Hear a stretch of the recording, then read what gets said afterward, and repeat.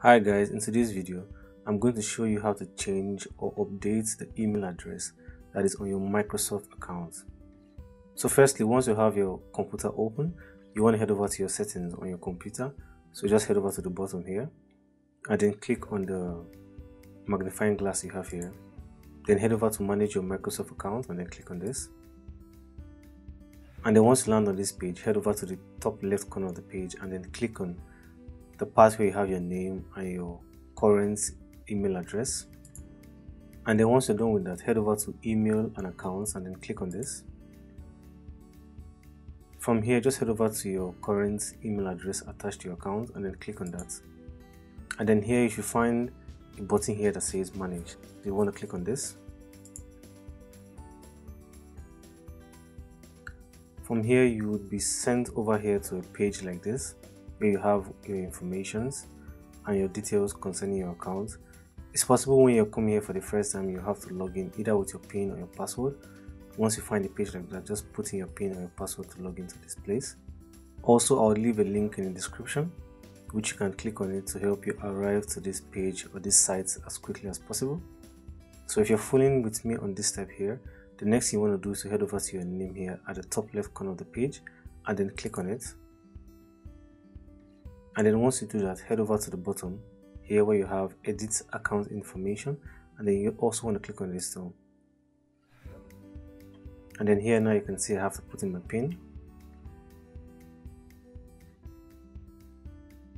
And once you do that, you should land on the page here that says manage how you sign into Microsoft.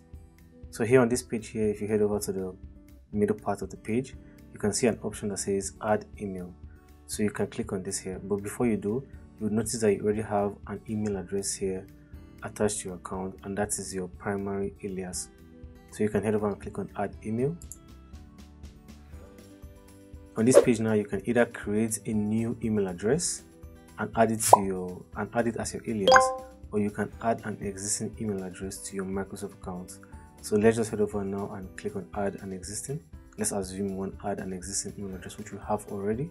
So you want to click on this and then put in your email address, like another email address which you have. And then once you have put in another email address which you'd like to attach to your Microsoft account, you want to head over and click on add alias.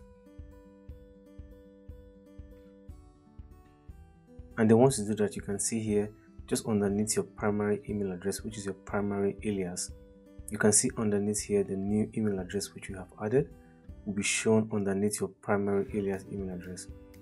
So once you have succeeded in adding this, you need to head over here to verify and then click on this. And then an email will be sent to your new email address which you'd like to attach to your account. And then once you click on send email, you get an email with a link in it which will help you to verify your new email address.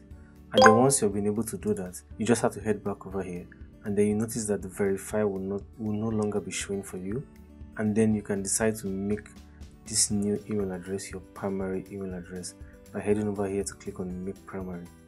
And then once you do that, you'll notice that the new email address which you added will become your primary alias for your Microsoft account. Alright guys, that's how you can simply change or update your email address attached to your Microsoft account. If you're having any problems or issues, please let me know in the comments below. I'll do my best to help you as much as possible. Thank you for watching this video.